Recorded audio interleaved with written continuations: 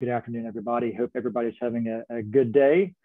My name is Taylor Busby. I'm the Vice President of Communications for SeedSpark, and I wanted to welcome you to today's our discussion on the biggest cyber threats of 2022 and what you can do to protect your business. Really appreciate everybody taking the time to spend the next 30 to 45 minutes to talk with myself, John Lowry, and Joseph Atkins. A couple of notes before we begin the webinar. We will be recording this, so no need to take any notes. We will send you each of you a copy of the recording if you'd like to have that for posterity's sake, or feel free to share it with friends. Everyone on the webinar has been muted in advance. We will be having a question and answer period at the end of this. So if you do have questions at any point during the webinar itself, just use the Q&A box at the bottom of your screen here in the Zoom platform. Feel free to ask any questions you might have. If there's any technical issues or any pressing issues, we'll address those immediately. But we will hold all questions to the very end of the presentation, and then we'll open that up for discussion with Joseph and John, which brings us to our agenda.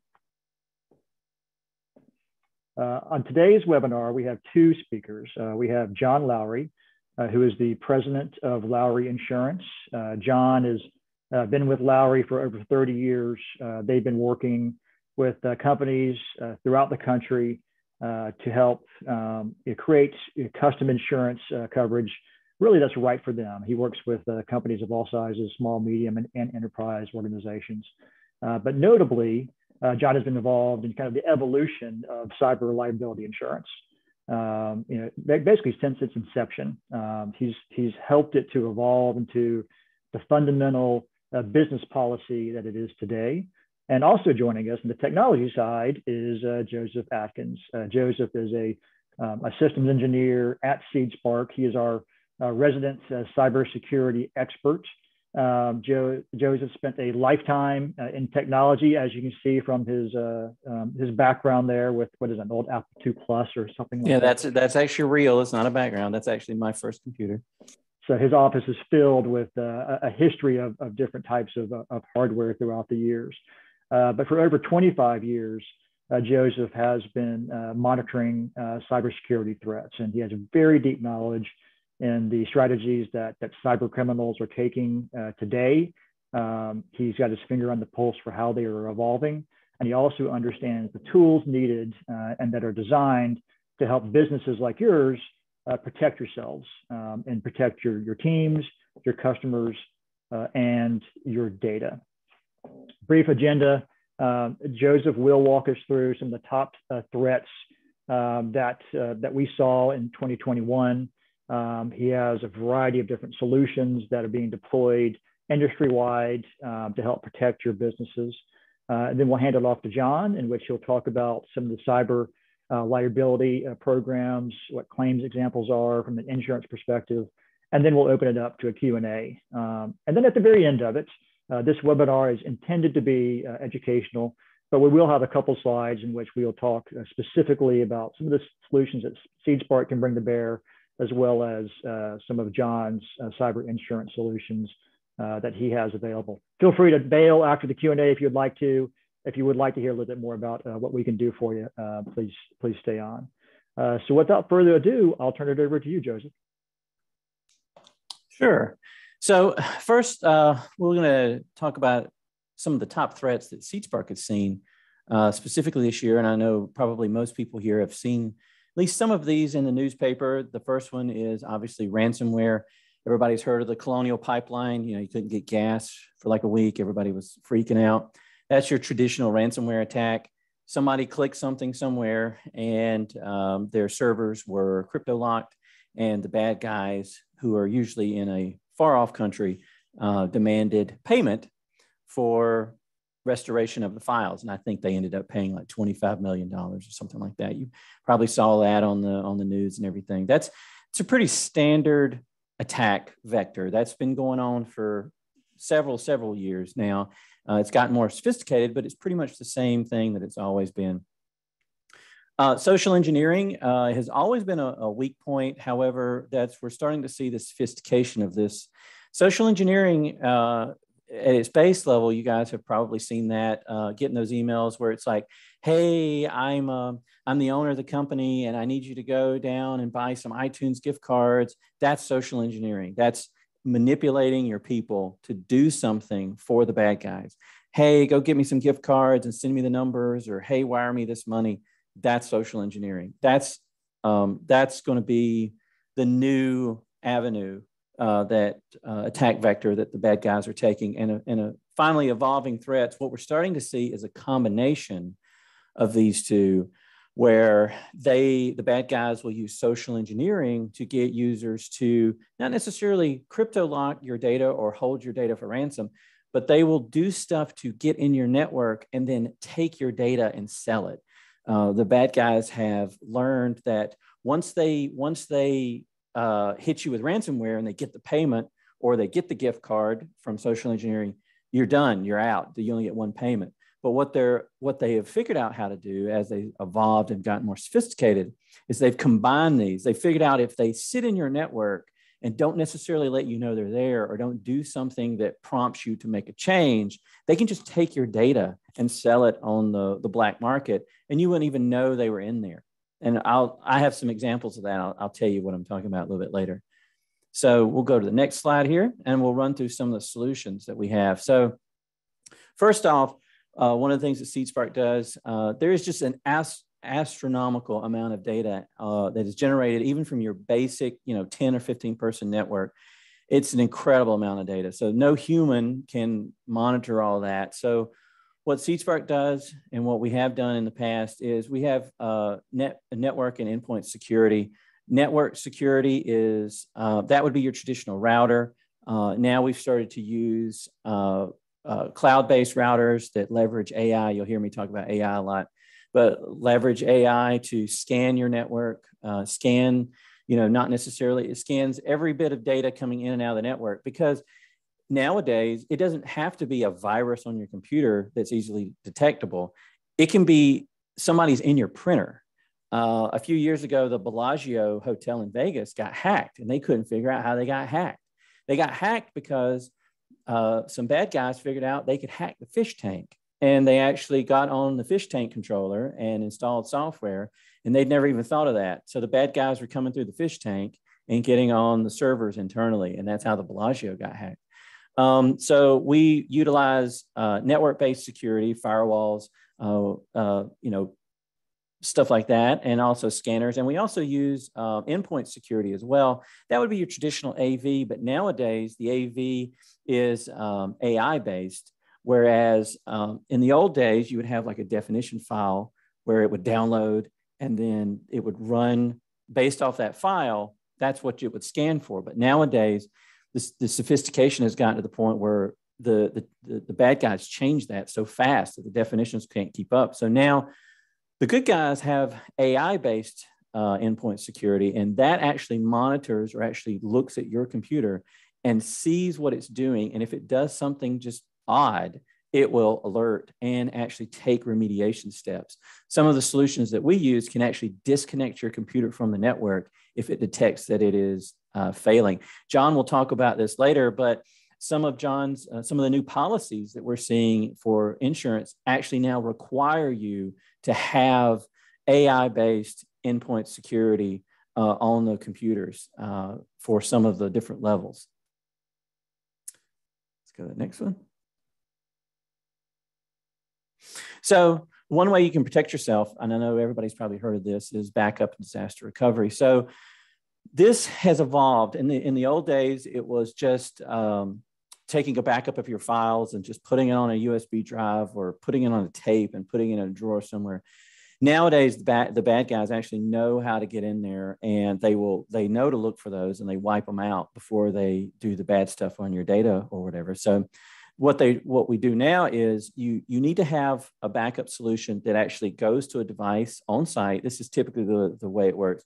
Goes to a device on site, it encrypts that, and encrypts it in transit and at rest, meaning that the bad guys, you just can't show up and open up those backups. You have to have special keys. You have to have multi-factor, which is the the thing like when you log into your bank, it sends a text message. You have to have all these steps to get to those backups. Then those backups are also uploaded into the cloud for offsite storage.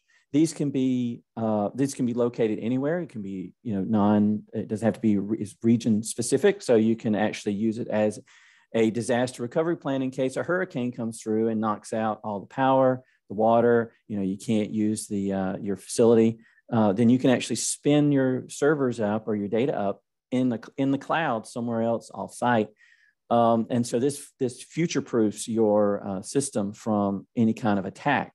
This also, like for example, SeedSpark uses software that is tested every day. It's nightly, and we can actually tell if your computer is going to boot, if it's going, how long it's going to take. So we can get the servers back up and running. Also, at least the backup system that we use, and most of them do now, image-based, they will actually detect for hidden ransomware because they're able to do the backup at such a low level. They can actually find hidden infections that maybe have slipped by other places.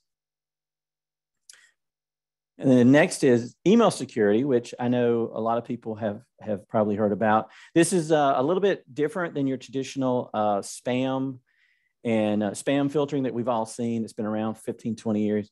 Now the email stuff is getting very sophisticated. The bad guys, I know you guys, everybody here has probably heard about, somebody's email getting compromised. You get an email and say, oh, my email got hacked. Don't open the link from me. Well, now we have AI-based scanning tools that actually sit and watch your email box. It watches all of the email boxes. It watches all the email boxes that are connected to it in other clients, and it all pulls it together and develops a brain to watch the email. It will actually read your email, and it will look for these patterns. You can also use this to detect, let's say somebody opens up, let's say I go out and I create somebody's created a Joseph Atkins 3@gmail.com, and they're emailing as me. It looks like it's me, but it's coming into somebody at SeedSpark. The AI will see that and will say, hey, you know what? That doesn't, no, that matches somebody that already works here. So it will flag that. You can have it do different things on it. You can have it it puts a banner up there, or it actually blocks it. In our case, it actually blocks it, but some people they have the banner. You probably have seen the banner up there as well. So we utilize a software called Iron Scales, and that's an AI based, and we did about 50,000 or 47,000 phishing attacks that were handled just last year. That's an astronomical amount. Those were individual attempts that people were trying to get into our clients. There are about 15 billion emails a day sent that are phishing emails. I actually monitor the system, our system, and that's probably the bulk of the email that's actually sent every day is phishing or malware emails. And you'd be shocked to learn about how easy it is for people to get in. This is more of the social engineering, where it will check the threat before it actually comes in, and then filter the email out. So next is password management. Now, you guys, this is a new thing that people are really starting to get into in the last year or two. So what the bad guys have figured out is they don't need to get your Bank of America password. They don't need to try to break into Bank of America. They don't need to try to break into Office 365. They have figured out, hey, you know what? Your Bank of America password is probably the same password that you use for Etsy. Well, Etsy is a much easier target, a much smaller target, a much easier target to get into. So they'll go over here and they'll hack Etsy. Then they'll take all those passwords and they'll sell them on the dark web. And then everybody will try those passwords over on Bank of America. And a lot of them work. So what we've started to roll out this year is a product called LastPass, which people might have heard about. And this will allow you to generate secure passwords for every website or every utility actually that you log into. And those are unique passwords for that website. And they can be very, very, very complex. They can be up to, I think, 36 characters. And this will store this in one place. and then it'll allow you to fill in those passwords. So even you don't even know those passwords. Usually you can look at them, but they're usually some, very complex. But this allows you one point that you can get to your passwords with, and you don't run the risk of duplicating your passwords. So let's just say you're using, you're using Etsy, and Etsy gets hacked. They don't have your Bank of America password. They have your Etsy password, and then you need to go change your Etsy. But you're not going to lose your email. You're not going to lose your Bank of America and stuff like that.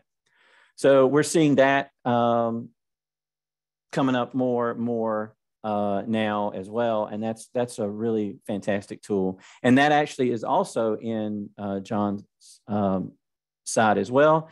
That's actually starting to be required as well. In some of the insurance stuff we're seeing. Okay, cybersecurity training. This is the big one. This is the human element. This is the social engineering. You can have all the tools. You can have the coolest tools there ever was and the smartest AI, but your users, your employees, are always going to be the weakest link, unfortunately. So cybersecurity training is essential for any of this. You need to train the users, and they need to be able to understand what they're seeing. They need to recognize it, and they need to take action on it. We had a client, actually they were not a client yet, but they had iron scales. They had everything in place. The email actually said, "This is fake." It had a big banner. They had policies in place where if a wire transfer was requested, they had to call the other person that was sending it to. Did they request it? They did neither of those, and they ignored the banner, and they still wired $85,000 away, or as $120,000 was wired away. So if that's a human element, there is nothing you can do if your users let the bad guys in. It's like I tell people all the time, I can build the strongest, biggest, most secure door, but if you open the door and let them in, there's nothing I can do. So that's why it's very imperative that you go through cybersecurity training at least once a year with your users, and it's recorded and it's documented that they did the training, that you've ran phishing campaigns, and they understand what they're seeing. That's super, super important. All right, so where do we go from here? Ransomware attacks will continue to get more sophisticated. We had another client, which was one of the more sophisticated ones I've seen. They had a local server. They had a local Exchange server. They were not a client yet, but they came to us because they had somehow bad guys had gotten onto their network, had installed something, some kind of listener, some kind of data aggregate onto their Exchange server, and just sat there. They had the company had purchased a truck and had decided to wire the money, and then the bad guys intercepted the email, changed the wiring instructions, bounced it back, and they wired the money. So that is a perfect example of a combination of social engineering, some type of ransomware, some type of access was granted at some point in the past. We don't know when. It could have been years in the past, but that's a combination of the social engineering, the ransomware, the data access breach, and stuff like that. All that is working together. That's going to get more and more sophisticated. All of this stuff, especially with COVID now, everybody's working from home. Everybody's working remote. Everybody's at Panera. Everybody's at Starbucks or McDonald's. You don't know where your users are connecting in. They could be hanging off the parking garage Wi-Fi. We've seen it all. I've actually seen that. So you don't know where they're coming from. So it's why it's super important to have some type of security either installed on their computer, and also network policies on your network to lock it down. If they are not meeting those requirements, their stuff's just turned off. There's no middle ground on that. So that's what we're starting to see coming up in 2022. It's just getting more and more sophisticated and more numerous. The attacks are getting more and more numerous.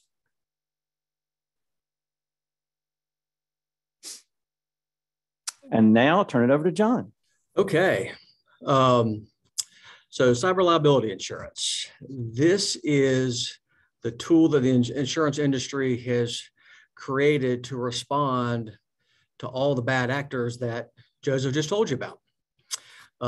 So this is the tool to pretty much try to put you back to where you were prior to the cyber attack.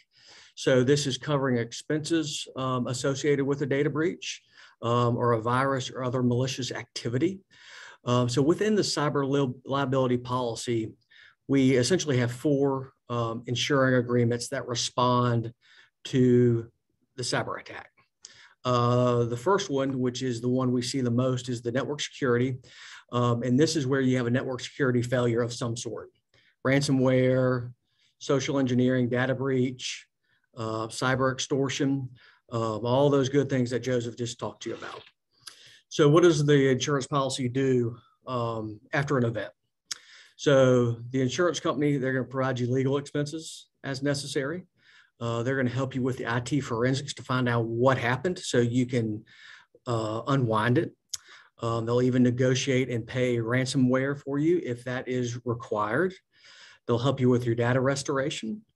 And then also along with the event, you might have the need to notify a bunch of your clients or other individuals who might have been affected by this event. So there's the notification to the clients, there's any PR expertise, and then you might have some credit monitoring and ID theft monitoring for your clients or any individuals who are impacted by the breach. The next portion, you can go back one more slide, Samuel. Yes. So the next portion is the privacy liability. This is if there is an information or privacy law violation as a result of a data breach. So this is where the insurance company, the policy will respond with paying any lawsuits, fines, PCI fees, provide defense in case there's some sort of class action lawsuit, anything to do with your privacy risk as a result of a cyber attack. This part of the insurance policy will respond. The third portion is your business interruption. So you have a cyber attack and you're down for 1 day, 2 days, 3 days.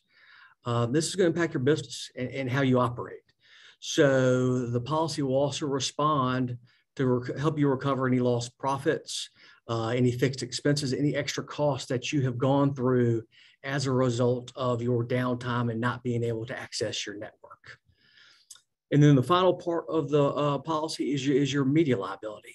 This is your intellectual property infringement if you're doing any web advertising, including social media. So if you do receive a lawsuit from copying somebody else's artwork, their logo, anything like that, any sort of lawsuits that you receive from intellectual property infringement, the media liability portion of your cyber liability policy will respond to that. Sammy, we can go to the next slide. And as Joseph has already talked about a fair amount, social engineering. We are seeing this more and more in the cyber liability policies. It is the fake CEO email, the funds transfer fraud on the insurance side of things. It is a huge problem. It is people not paying attention to who the email is coming from, what time the email came in, not following proper protocol. So funds transfer fraud is a huge issue. So your cyber liability policy will have limits for this, but I will tell you, it is typically a sub-limit. So it is never the full limit of the policy. And that's a result because the insurance company has recognized this is such a huge issue. And it's a huge human error issue, and it's hard for them to get their arms around it. And the second one is your reputational harm. You have a cyber incident, Colonial Pipeline, Home Depot, Joseph mentioned a couple of them. You do have some reputational harm. So there are ongoing resources provided by the insurance company to help you repair that reputation so you can get back to the full float of your business and get your revenue back up to where it was prior to the cyber incident. So why do we buy it? So why do we buy cyber liability? We are all relying on technology, no matter how big or small your company is. It's part of our day-to-day life, and you can't escape it. So as Joseph pointed out, the threat of some sort of cyber event is growing exponentially every day, every week. It's not going away. It's only going to get worse. We all have enormous amounts of personal data on our machines, on our servers, in the cloud, that we need to protect.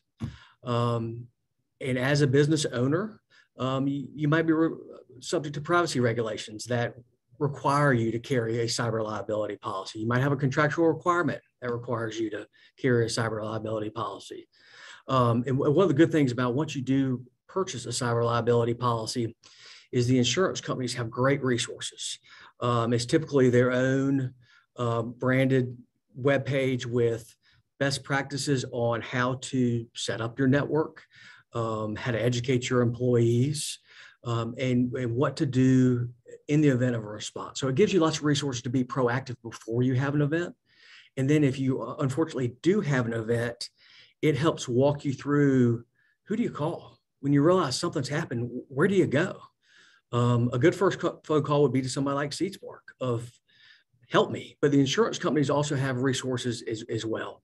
And that's when your forensics, your credit monitoring, your PR, your legal assistance, and your notifications to your clients, that's when all that will begin. But you'll have an advocate to help you walk through of, okay, here's what I think has happened to my system.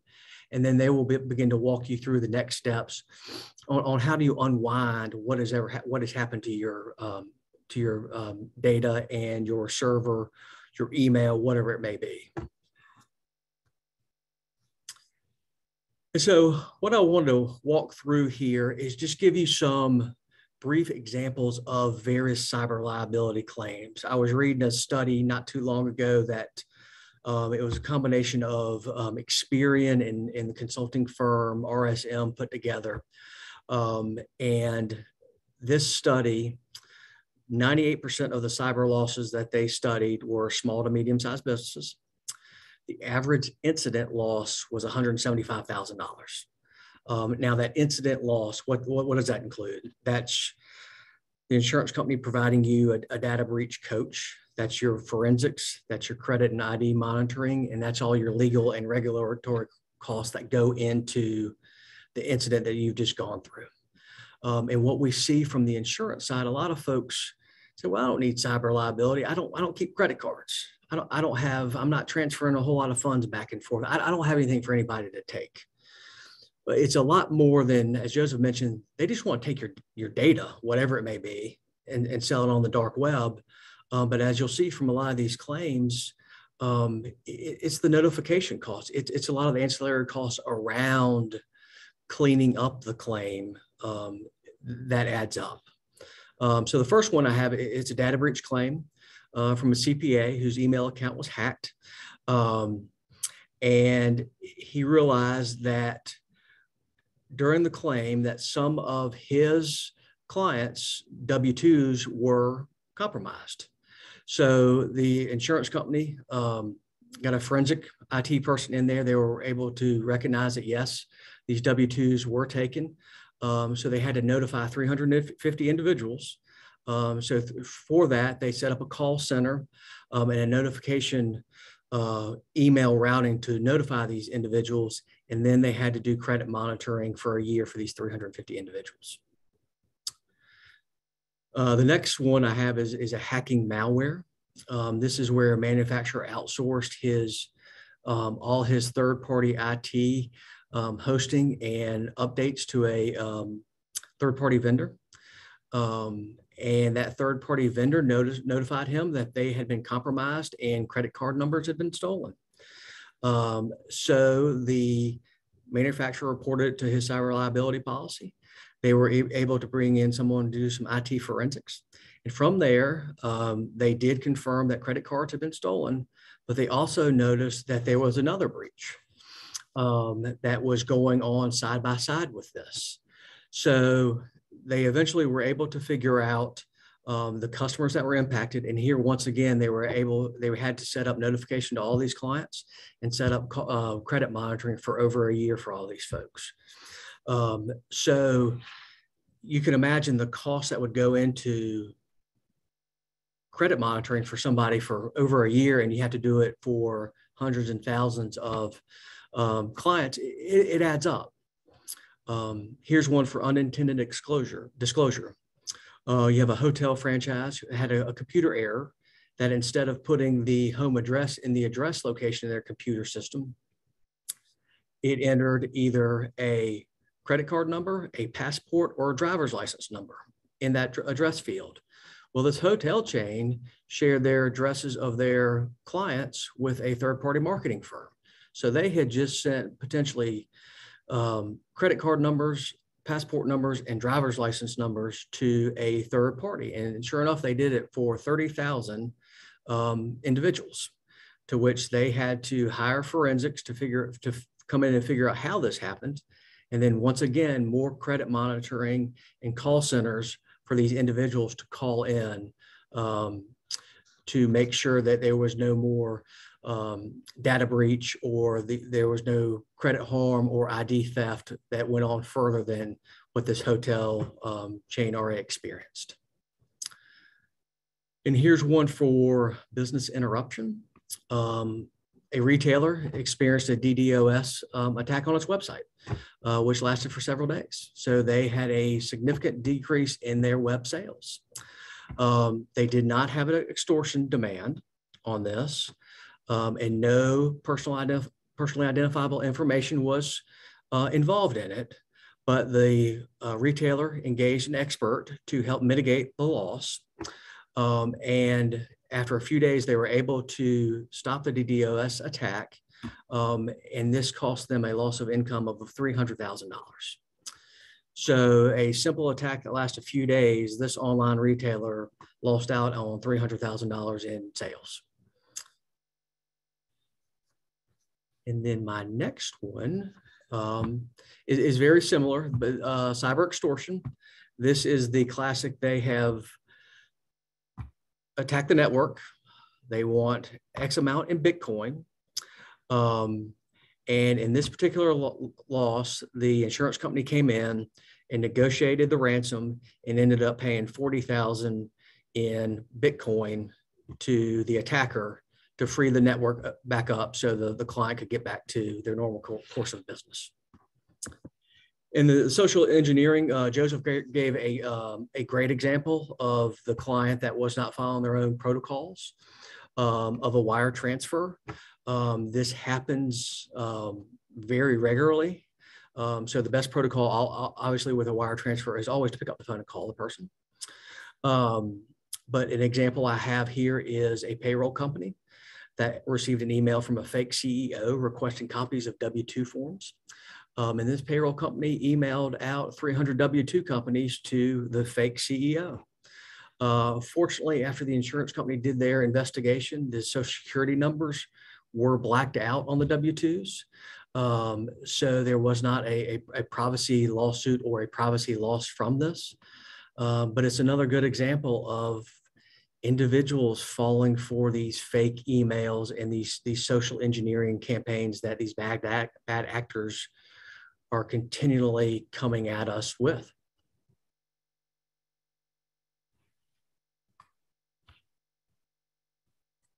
Thanks, John. Thanks, Joseph. Appreciate that. I would like to go ahead and open this up to some questions from the audience. If you would, feel free to just use the Q&A box within the Zoom menu to submit your questions. We did receive a few questions during the webinar itself. And this first one is for you, John. And what's the process like for getting cyber liability insurance? Is there an audit, or can anyone sign up for coverage? Anyone can sign up for coverage. It's a fairly simple process. It really requires, depending on the size of the business, an application that is typically 2 to 3 pages long. There are some technical questions on there, and the folks at SeedSpark can help you answer those. We are seeing more that the insurance companies are requiring multi-factor authentication. They are starting to require things like password managers. So we are starting to see the underwriting requirements go up to be able to produce a quote. But the process to get there is very simple. Excellent. Joseph, for the average business, if they had to focus their cybersecurity efforts on one thing, what would you recommend? So if they had to pick one, I would start with the endpoint management. The reason being is, it's just like I said earlier, the endpoint management will at least cover you if your users are at Starbucks or connecting to McDonald's Wi-Fi, or working remotely from their house, even their house internet. So I would pick that first. If I had to pick one, that would be the one that I would start with. Okay. And there's a follow-up question here, Joseph. And when it comes to the cyber threat, what keeps you up at night? The social engineering, because I can't, that's one thing that I can have all the coolest tools, but I can't stop that. If people engage with the bad guys, or they provide their own passwords and links, I can't stop it. Okay, thank you, Joseph. I have a question here from Ron. John, I think this is for you. It says, who is liable if an email account is hacked and requests funds for an open invoice be sent to an illegitimate bank account via ACH and client sends funds without verifying by phone? Well, it would come down to where was the compromise? Was compromise from the email going to third party? And so was that person liable for not having the proper protocols in place? And so there was a breach there. And do they have a cyber liability policy to cover that? And same with the person that actually sent the money. If they have a policy in place in lieu of the one sending the email, if there is a appropriate coverage there, that policy would respond. But it would also come down to what was the trigger? What was cover cause of loss? Was it social engineering? Was it a data breach, ransomware? What caused it? And so once you dig into that and figure out, okay, what was the covered cause of loss? And then from there you can say, okay, covered cause of loss was X. It was social engineering. $85,000 was spent. You have a $100,000 sublimit on your policy. Then it will respond. And obviously the insurance company can help you to do some forensics to understand exactly where the point of the breach occurred. Is that correct? Correct. Very good. All right, John, got one more question here. It looks like this is for you. It says, what would you say to a small business who thinks they're too small for an attack? No business is too small. We think everybody should carry some level of cyber liability. As Joseph mentioned, the bad actors are getting more and more sophisticated. They're always coming up with something new. And most of the cyber losses that the insurance companies are seeing are small businesses because they're the most vulnerable. So that's where they're seeing most of the losses. And so any level of coverage is better than no coverage. You know, to add to that, for every colonial pipeline that makes CNN and makes the news and everything, there's 1,000 mom and pop, 5-person, 10-person shops. Mm-hmm. Excellent. Okay, any other questions from the crowd? If not, we'll go to the next slide and we'll briefly tell you a little bit about some of our solutions that I know SeedSpark can bring to bear, and John, we'll let you kind of touch on what you guys can do over at Lowry. But I will say from a SeedSpark perspective, as Joseph mentioned, I don't think we have to keep beating this horse to death, but the threat is definitely real, regardless of size and sophistication of your organization. There's a recent poll that says there's a new cybersecurity attack every 39 seconds, which is insane to me. And I know from a SeedSpark perspective, we have about 300 clients, and on an average week, we will stop about almost 1,000, 989 phishing attacks every single week for our clients. But the good news is that there are a variety of tools and programs available that we can bring to bear to help mitigate any risk and stop the bad actors before they can act. And if you have an interest in discussing how SeedSpark can assist your business, the process is fairly simple from our end. We'll come in, we'll do an assessment of your network, of your software, and of your devices to see if and to identify any vulnerabilities. We'll then help you educate your team. If it didn't become crystal clear, if social engineering is a huge risk, education is the best way to combat that risk. So we can go in, help educate your team about the most common threats and everyday strategies that they can put in place to help keep the bad guys at bay. And then last, we will implement those technology solutions that range from everything from network penetration to email security to really help protect your business and to proactively make sure we stay on top of the threat. There is so much activity, the amount of data that's coming in and the level of sophistication and the evolution of the threat is so fast.